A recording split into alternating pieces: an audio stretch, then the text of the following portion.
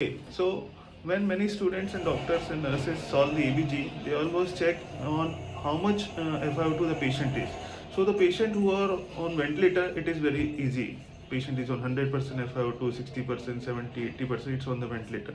But when the patient is on 1 liter oxygen, 2 liter oxygen, 3 liter oxygen on O2 flow meter, then it becomes, they get confused. So it's not confusing, it's very easy.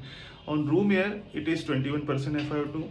On 1 liter it is 24%, on 2 liter it's 28, then 3 liter 32, 4 liter 36, and for 5 liter it's 40. So up to 40, 48, when 6, 7 liters it's okay, but beyond that they are not able to deliver by flow meter. So remember this, it increases in 4, 4, 4 increments. So it's an easy way to remember. Thank you.